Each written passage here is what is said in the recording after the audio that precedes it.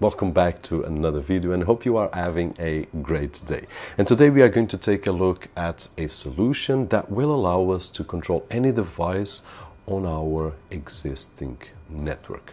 Now, in the past we have seen some solutions that will allow us to send HDMI signal over a single Ethernet cable, but here the biggest advantage is that we will be able to control the device and send HDMI signal over our existing network, and this is just huge. We will not need to pass any other cables. We will just take advantage of our network. Basically, it will send the HDMI signal from our source, which can be a computer or any device like a DVD player, Apple TV or any other, and then with our transmitter we will be able to capture that HDMI signal, but not only that, also the USB connection or infrared connection that will allow us to control with a keyboard, a mouse, a gamepad or an infrared remote our source, which might be on this division of the house, and I may be controlling it from our bedroom, living room and so on. So this is probably the best solution available on the market right now to take advantage of one single source over our existing network. So having that in mind, let's take a closer look at it.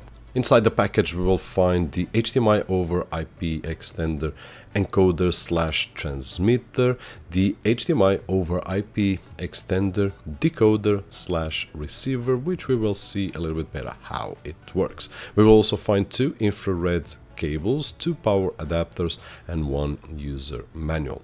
Now the HDMI over IP extender encoder / transmitter has one HDMI input, one Ethernet port, infrared output and one USB type B. On the other hand, the HDMI over IP decoder / receiver has a HDMI output, one Ethernet port, a infrared input and two USB-A ports. The HDMI over IP extender encoder or transmitter will connect to the PC. It will receive the HDMI signal that comes out of the PC and it will connect via USB to the PC so that we are able to control it. It will connect to our network switch and send all that signal.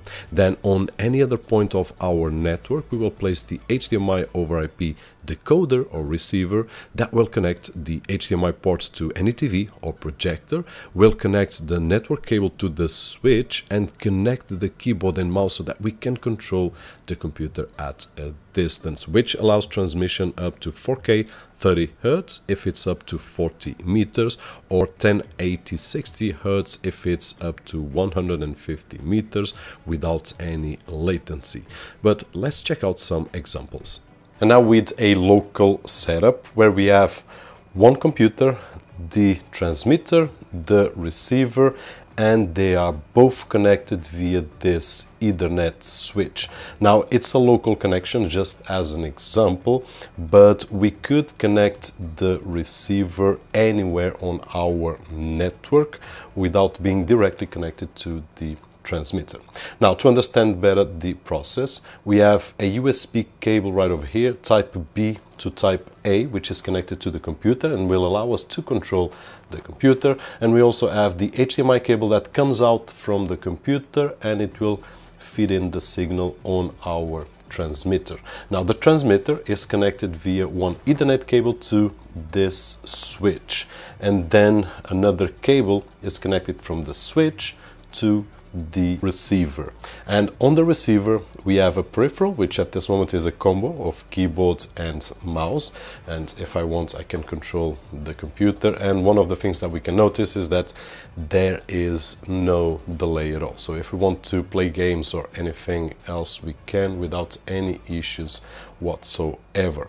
So the HDMI cable connected to the receiver will be the one that we will connect to our display. And of course this is a local setup, as I said, just as an example, but if I was on another room I just needed to connect the receiver to my switch, and then I could connect the HDMI cable to one of my projectors or my TV, and I can be controlling the computer that is here on the basement from my bedroom or from a living room.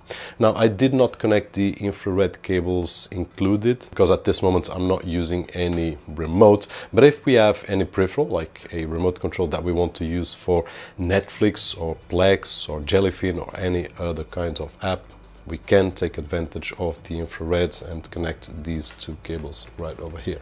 So in terms of local setup, this is it. The greatest advantage that we have here is that instead of connecting directly the receiver to the transmitter, we are connecting to the network. And although it's locally, I can just pick this one up and take to any other division of my home, and I just need to connect it to the Ethernet cable, and that is it. And now we are on the ground floor, and the computer is down below on the basement, on the office, and we have the receiver right over here connected to my main switch. And I've got a keyboard and mouse, the same setup that we have down below, connected right over here, and the HDMI cable is connected to my TV. So in this example, I'm controlling the computer that is on the basement using the keyboard and mouse right over here. And as we can see, and by the tests that I've made so far, the delay is exactly the same, which is non-noticeable if there's any. So we can control the computer and do anything that we want, playing games or browse our email without having a computer right over here. And the great thing, and I'll show you an image, is that we can have multiple receivers. So I can have one receiver on this TV, I have another receiver on another TV, and that will allow me to control one single computer on several divisions of our home using one single network. Now this is important.